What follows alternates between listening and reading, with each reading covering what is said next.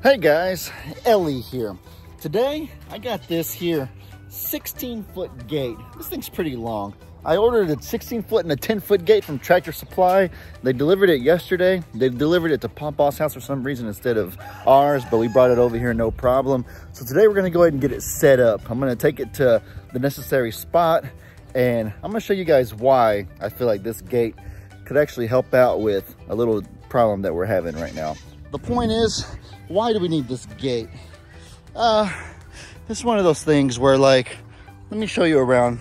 I want you to look right here at the grass. I want you to see how high it's getting. And this is good. This is a great blessing, don't get me wrong. We prayed and we did everything we could to get grass to grow for months. Last time we had a drought. It gets really hot during the summertime in Texas. And so during the summers, we have really, really low levels of grass. Sometimes it's basically completely barren, our pastures. I know my dad over at his property not far from here has the same problem. And so we're grateful for every blade of grass that we can get. And so I never thought we'd actually be having the opposite problem here. Guys, look how high the grass is. Gus is sitting there like digging his face into a jungle, it looks like. Oh, hero, the grass goes up to dang near his torso, his tummy. Ziggy can't even see his feet. Those guineas are sitting there walking through the jungle as well. So to be honest, I'm probably gonna have to trim this grass just a little bit anyways with the tractor attachment or maybe a lawnmower, something like that. But let me at least explain the reason why I'm kind of hesitant to do that. The reason why I wanted to try a different way first. Y'all recall, you know, last summer, me and Meg's first summer being the caretakers here, or any previous summer that my dad and Jamie lived here, all the way back to 2018, 2019, those early days. Every summer in Texas where we live, y'all know it gets extremely hot. It's not rocket science. We live close to the equator. It just gets really, really hot over here. And when it does, we don't have rain for several months and the grass dies. The grass dies to the point where it looks like, look over there and you see how it's like brown. You see the sand. You can see literally the earth's core. It looks like just the bare bottom without any grass. That's what it looks like all throughout here. Kind of like over there, those sandy areas. The whole thing looks kind of like that whenever it gets really hot. It does that most years. And so it stands to reason that if we don't do anything, that'll probably happen again this year. And so I sit there and think that, yeah, like our grass, it's very plentiful right now. As you can see, the goats are eating it. They're happy. If anything, it might be too plentiful. That's a quote, I don't want to call it a problem, but that's a circumstance that we never thought we'd have where the grass is too plentiful. But, you know, if that's the case right now, how much of a shame would it be for me to cut a bunch of good grass that the goats are eating, that the goats are getting nourished off of, when I know in a few months they'll be starving and begging for grass, just like most years. And so that's the reason that I kind of have a little bit of reluctance to just go and trim the whole thing. Now, I could do a very light trim, maybe just to get it a little bit lower so that it isn't like snake height or the height that invites snakes, but it's a height to where they can still eat plenty. That may be what we have to do anyways. But just in general, in a perfect world, in an ideal scenario, what I would love best, and what I'm sure anybody would love best for their babies, is to be able to have full year-round healthy levels of grass that can sustain and nourish the babies, that's not too high, inviting snakes and other critters we don't want, and not too low to where they're having to eat near the ground where coccidia and other parasites live. A perfect, healthy, medium, or not too low also to where they're not getting enough nourishment. A perfect medium level. And so I'm sitting here and I've been brainstorming the past few days trying to think of a way. Is there any chance that that's possible? Is there any way we can at least get kind of close to making it that way where we can have it at a medium healthy level, maybe almost year round? And at first glance, you might think no, because you can't control how hot it gets in Texas during the summers. And, you know, you can't control the weather. So I get that. But I have an idea of something that could help. Hear me out. So I've noticed that a lot of the goats and stuff like that, of course, now that I'm right here, Angel, or I mean, sorry, Hero, Ziggy, and Gustus are eating in this area right here. But on a normal day, when well, that doesn't come out right. You know what I mean? On a normal day, if nobody's out here, they're only gonna eat in this main area right here. And so as you can see, they've gotten the grass over there really, really low, maybe even a little bit lower than that healthy medium I was talking about. But they've been kind of neglecting these high areas right here.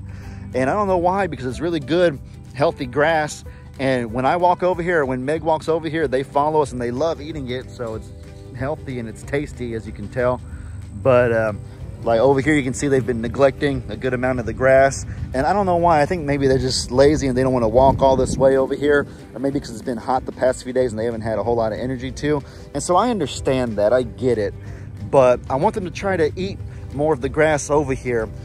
I want them to kind of be able to eat this down naturally, gradually, day by day, week by week, month by month, so that we're not just all cutting it and letting it go to waste, if you will, so that it's nourishing their bellies, but at the same time, they're actually maintaining the grass so that we're not inviting critters or anything unhealthy.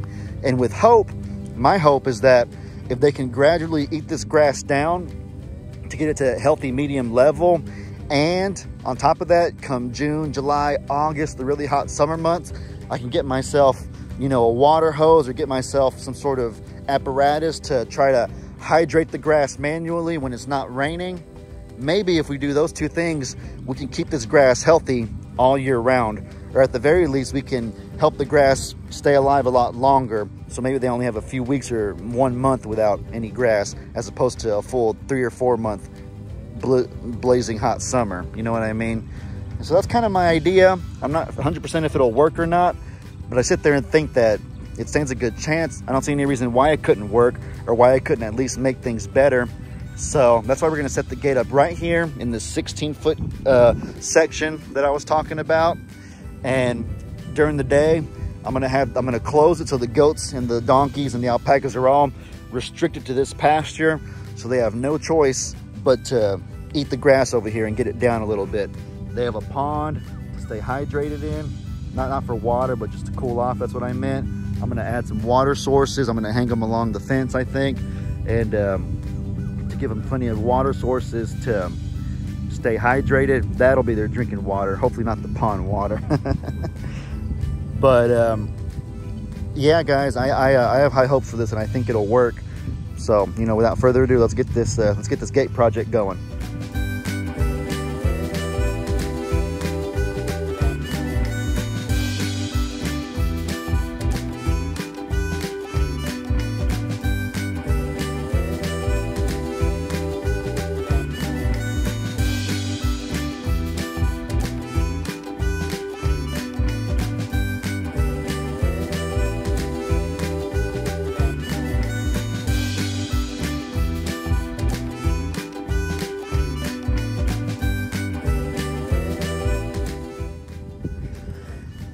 Well, ladies and gentlemen, it's completed. I'm really proud of myself, I'm not gonna lie. This is a 16-foot gate, and as I mentioned earlier, it is not the lightest thing in the world. That's strong metal, and it probably weighs a good, I don't know, I'm not, maybe 40, 50, 60 pounds of carrying it around, doing it by myself. I'm not trying to toot my own horn or anything, but I'm proud of myself. And not to mention, I probably did that in, I would say it probably took me about 45 minutes in totality from the start of the job to finish. In 45 minutes, I put up a 16-foot gate, got it latched, got it swinging perfectly. Let me just show you guys. I got it all done by myself in under an hour. And considering where I began last year, how new and inexperienced and probably how comically bad I was at farm jobs, at being a farmer and stuff, I'm proud of myself for improving. Yeah, the gate swings just fine, as you can see. It's hard to do it with one hand because even like this, it's heavy, I'm telling you. It's not light. I did it a little bit lower to the ground so that nobody crawls under, no predators under, or none of our babies under when they don't need to be. But yeah, the gate swings, it's fully functional. I got it all hinged into place right there. And yeah, I'm a little bit tired, but I'm proud of myself. I feel like I've improved a lot from where I was before. I think a year ago, if someone had told me that 1 year later you could put together a 16-foot gate, get it hinged in under an hour by yourself, I don't know if I would have believed it.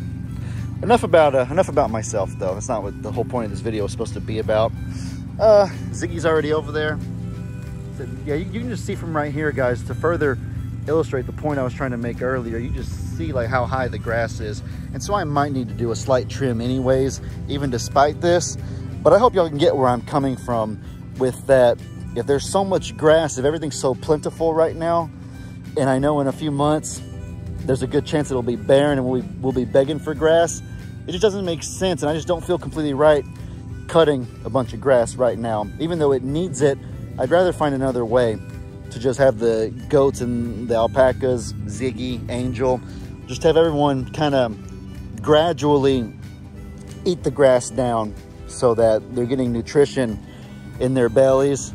And I also have some plans for how maybe we can try to water the grass over here before it gets super hot in the summer, so that hopefully it doesn't die at all. Hopefully we can keep it hydrated even during the hot summer months, or at the very least we can make it stay alive a little bit longer so that the goats and the other animals won't have as long of a period of time without grass.